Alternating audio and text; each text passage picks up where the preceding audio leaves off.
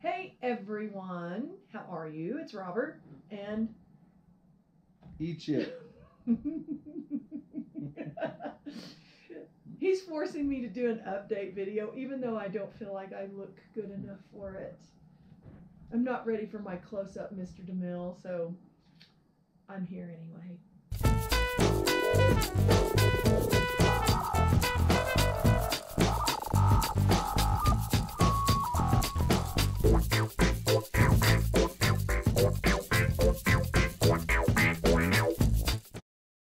This is our update video. Let you know what things are going on out here, out and around Contentment. What's been going on, Robert? Tell the people. Oh, because my life is so fascinating and interesting, they can't wait to hear. So, this year I'm doing 7th grade social studies. Pretty fun. It's 7th grade. If you know anything about middle school and 7th grade, it's like the middle child, wicked stepchild of, the middle school. It's that weird in-between grade where things are growing and flowing and stuff like that. So it's been fun. I just got back from a History Day conference where I found out I have to make a History Day project using 5 billion primary sources. So I just got back from that yesterday, and I'm just going to use the thing that they gave us. We had a little box of goodies sitting in front of us with all kinds of stuff, glue sticks, scissors, whatnot. And they said, open that up, you've got a thing there. So I opened it up, and mine was Harlem Renaissance. So I'm going to stick with that, except that's way too broad of a subject, so I have to narrow it down. And so I originally was thinking Bessie Smith, because she's pretty fascinating, but Langston Hughes. yeah, those guys. But I wanted to do a female, and I wanted to do a musician, but when I started trying to find primary sources, I wasn't really quite able to do so. So I'm still kind of in flux on who Billie I want Holiday to do. would be in that, wouldn't she? Oh no, maybe, yes. 1920s? Yes, 20s and 30s. Yeah. Well, there's probably a lot of sources on her. True. And so with the History Day, there are 5 different projects you can do. You can do a documentary. It's 10 minutes long. You can do like a performance, a reenactment, where you pretend to be the person or event or whatever your topic's about. Then you can do a paper. Then you can do a display board. And then the 5th one is a website. That one is definitely a no-go because I'm not going to try to mess with that. So what's the easiest, do you think? Well, probably the paper would be the easiest, but I don't really feel like having to write that much. Actually, what they said is the poster board, it's Trifold. Yes, it's deceptively. I did come away with a new printer from it. I actually didn't. Gave away a printer. They did. They gave away 3 printers. They gave away college credits. I mean, all kinds of different things. Gave away college credit. What does that mean? I'm not really sure how it worked. They wanted to know if anybody was interested in pursuing a master's degree, and there was something I totally zoned out on that because I'm not doing that. And there was something about, do you want master's level credit? Maybe they might give you free credit. Course. I don't know, something. For the course. Yeah, that was weird.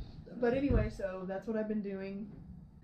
I'm kind of here to help with the timber operation. And I will say, don't ever do it. Never, ever, ever do the timber stuff. Ever. Ever, ever, ever.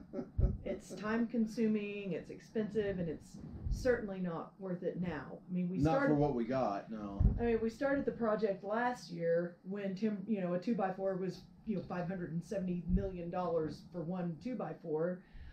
The prices have come down, but some. Well, there are some things that we need to mill ourselves. There are some housing components that are just too big and would be way too expensive to purchase if we bought them from a local sawmill. So, I mean, there are some big beams that we need for the house, stuff like that. It's more, in that case, it's more cost effective, and the quality of the timber is just not that great. But even if we don't, get the best timber and we wind up having to buy some anyway, we got 6 years worth of Well, I firewood. know, that's what I was gonna say. Like, the positive thing is because so much of the stuff had too many checks, might could mill a toothpick out of it, really, after you get the checks It's removed. not that bad. Well, it really almost is. Don't listen to him. So anyway, we have a lot of firewood. Since financially, in terms of the firewood, it's been a good thing because we have well more than a cord for what we paid to cut those logs down. Yeah, And that's true. So It costs costs about $150 to run Dumpy up the mountain to collect a cord of wood. yeah, that's them. To collect wood. Good news on Dumpy, by the way. You know, when we first got that truck, that thing would give us about, with a tailwind, about 4 miles per hour. 4 miles per gallon. And then a couple of weeks ago, we stopped at the local farmers co-op, had them inflate had them check the air and all the tires. The tires are really low. I didn't know it. You can't tell because there's such stiff sidewalls on the tires. You can't tell when they're low.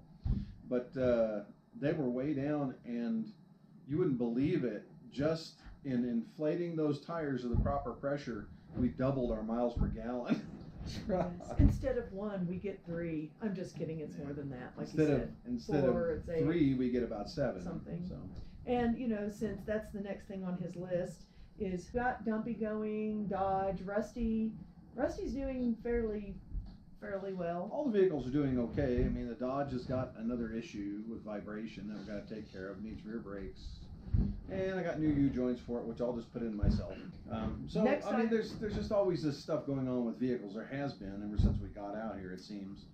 But I think that's starting to wane a bit now. So so we're just fingers crossed. You may remember a prior video where we had just bought that wind turbine. It was September of 2020, and we'd had the wind turbine installed for maybe 10 days. Good blow came through and just literally lifted the turbine off of its mast. It sat there at an angle where it was unable to spin into or out of the wind. It was unable to tilt out of the wind, which is one of its features. And it just sat there and burned the wires up and did all kind of, bent the fuselage on it and everything else. Well, we took it down right away, and it's been sitting out here for, a couple of years. I finally got around to looking at it. So I've got a video coming up on the turbine, and also got a video coming up on the timber operation. I mean, it's pretty much an operation. We've been at it, I'm thinking probably a half a month's worth of work, maybe a little more, to get 14,000 cubic feet of lumber or something like that. I mean, we basically had an operation out here. We had multiple trucks, we had winches and chainsaws and all kinds of equipment gathering this stuff. It was quite an operation, but I never want to do it again. It was a good experience, but for the quality of timber we got, it wasn't worth it.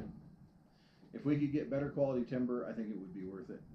Another thing that E-Chip has put in is E-Chip found a front-loading washer for free, had one of the error codes coming up, and he researched it. And how much was the part you got for it? $75. So basically, there is a washer now here on site, only cold water, but still, it's kind of a convenient thing to have considering you go to town and probably $40 every time you go to the laundromat to get them done. The washing machine's a better addition. And it's still off grid. I mean, it's solar powered. Mm-hmm. So for me, my daughters were married. One was married on April 1st, and the other was married in June. I actually officiated my oldest daughter's wedding, which was really kind of cool. She is now pregnant, and the last trip I made to Oklahoma, she had a gender reveal, so she is having a girl. And so I was really super impressed. I mean, I got to pull this up because my oldest daughter is 31. My youngest son is, how old is he? 22 or 3. And I cannot believe the detail that in the course of 20 years has come around in terms of ultrasound, sonogram, whatever you want to call it. And I know you can't see this, I should probably put it up there, but this is a leg, and you can really perfectly see the lower leg, tibia and fibula, and you can see one of them here. I don't. Yep, there they are. And then, of course, in the next picture, you can actually see the skull. I know you guys can't see them, and spine and stuff. And I was laughing when I was in there because I went to the ultrasound with my daughter. My middle daughter was the keeper of the gender, and I kept bugging her, tell me, and she wouldn't, but I kind of figured it was a girl. Today is probably the easiest, slowest Sunday we've had in a long time because we've been doing so much timber work, and it was really windy, rainy, cold. First snow hitting the mountains, where the timber is. We're unable to get the very last of our timber out. There was just enough up there for one more load on Dumpy that I skidded out and decked, stacked, got ready to put on the truck yesterday. And overnight, storm blew through, probably a lot of snow up there now, so not going up today. I don't know if you can hear it, but things are flopping around the wind out here. So we decided to have a day here at Contentment for a change. We have made a pot of earth ship pozole. You probably remember that from one of our earlier videos. Good stuff, pozole, if you've never had it. It's like forever ago. That was 2018. Yeah, it was a long time ago. Temperatures this morning were around 40, but now probably up to what? It says 50. 50, okay. So, and they'll be dropping in here pretty soon. So, we are going to enjoy some pozole. We hope everything's well in your world. Please leave a comment, drop us a note at the bottom, and let us know what's going on in your world. Talk to us a little bit. In case you are catching this video for the first time, you don't know anything about us, we're slowly and steadily building an off-grid homestead. Everything we do here is operated by solar power, or unfortunately for the time being, propane. And we have wood stove for heat. And we're just plugging along here trying to grow and build a homestead.